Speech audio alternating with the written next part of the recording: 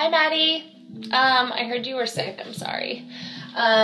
So this is your video lesson, and I thought this would be a good opportunity to talk about the 1, the 4, and the 5. I think we've kind of skated around this topic, but this is a really important formula for all songwriters, and it will give you something to do while you're at home and being bored and out of school. So the 1, the 4, and the 5. Let's take the octave of C. We'll start on middle C, right? And we count up as we go up the octave. So C is the root, that's going to be 1. D is 2. E is 3.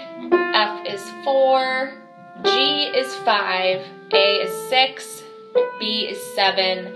And we end on C, which is 8, okay? So we have the octave. The formula that we're going to go over today is the 1, 4, 5, and sometimes 6.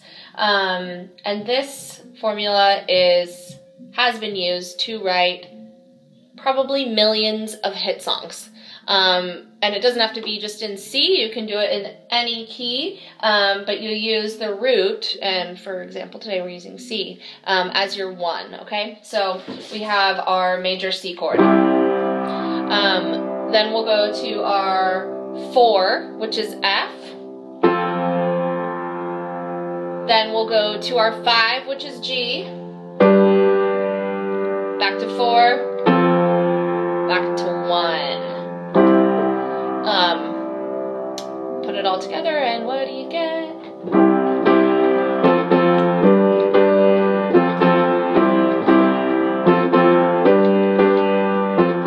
So that's 1, 4, 5. You can switch them around too, and you can go 1, 5, 4.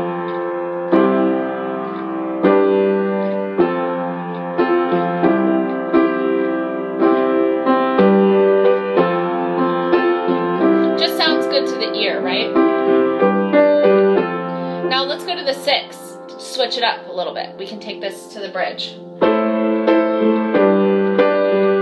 Went 6, 5, 4. Again, 6, 5, 4, and back to the 1. 4, 5, 4, 1, 4, 5, back to the 1. And like I said, this works in just about, it works in any key. So let's try it in D. Just move up a step. So the 1 clearly is going to be D. Then our 4 is going to be G. A is going to be our 5. You can kind of hear it's like the similar chord progression. And then a B would be our 6th.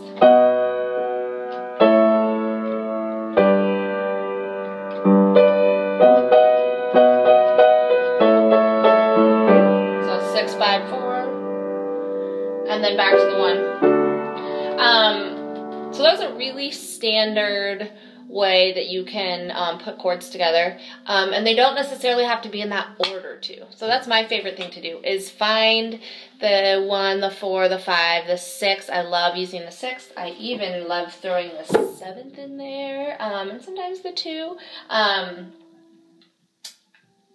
Like that one song we were working on with all the dissonant 7th chords. The chorus was just that walk up from C. We did, C, D,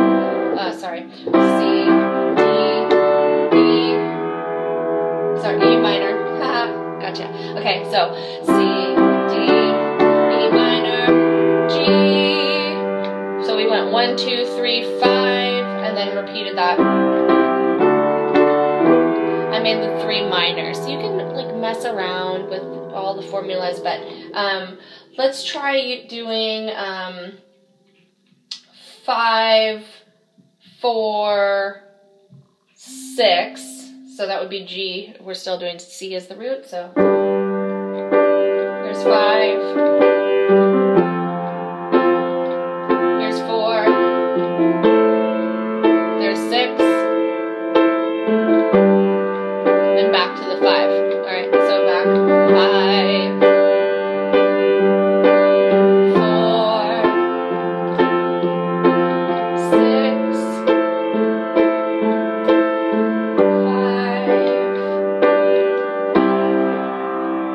back to the 1.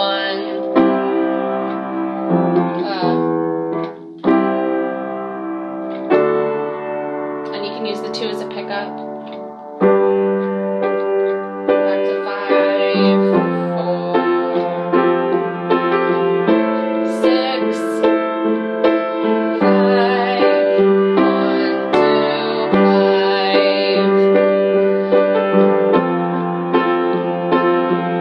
2, 5, 1, 2, and you can resolve on the beginning note.